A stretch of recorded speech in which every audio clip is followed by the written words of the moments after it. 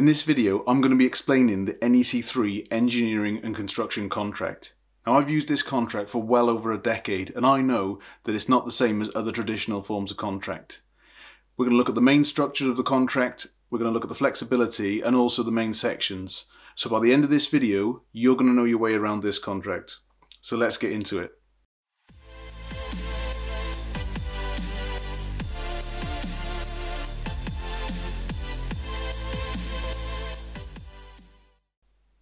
The Engineering and Construction contract has 6 main sections. These are the core clauses, the main option clauses, the dispute resolution clauses, the secondary option clauses, the schedule of cost components, and the contract data. Now we're going to go through each of these sections in more detail, and I want to start with the core clauses. The core clauses are common across all engineering and construction contracts. So irrespective of the main option that's selected, these clauses will be present. Now the core clauses are general, main contractor's responsibilities, time, testing and defects, payment, compensation events, title, risk and insurance, and termination. So like I say, these are going to be present irrespective of the main option that is selected. So let's move on to the main options. The ECC has 6 main options. These are options A to F. Now option A is a price contract with an activity schedule. Option B is a price contract with a bill of quantities. Option C is a target cost contract with an activity schedule. Option D is also a target cost contract, but this is with a bill of quantities. Option E is a cost reimbursable contract, and option F is a construction management contract. Now each of the main options in the ECC has its own set of main option clauses, and when that main option is selected, the main option clauses are added to the core clauses. Now in the ECC, the main option clauses are presented in bold text. Now this is to distinguish them from the core clauses. If you'd like to know more about the main options, please be sure to check out our other video where we go into each of them in more detail. So now let's move on to the dispute resolution clauses. The ECC has 2 dispute resolution options, which are W1 and W2. Now W1 is the standard dispute resolution option that's selected for ECC contracts, and it can be used around the world. Now W2 is specific to projects that are undertaken within the UK and also fall within the definition of a construction contract as set out in the UK Construction Act. Now both of these options allow the parties to the contract to refer a dispute to an adjudicator.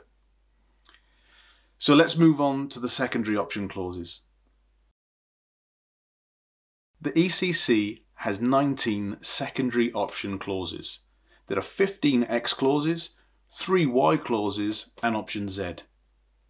Now it's not necessary to include any of the X clauses, but they are there to provide a flexibility to the employer to include things such as delay damages or limitation of liability, retention. The X prefix identifies the clauses that can be used all around the world, in any country. And the Y clauses are followed by the initials of the country that they're intended to be used in. So for example, YUK1 is intended to be used within the UK. Now option Z is the section of the contract where the employer would include additional clauses. Now if you've had experience of even one NEC3 contract, then you'll know that there are often multiple Z clauses which can bring with them their own interesting challenges. So let's move on to the schedule of cost components. The ECC has 2 schedules of cost components. The schedule of cost components and the shorter schedule of cost components. Now the schedule of cost components is used for options C, D and E, and its purpose is twofold.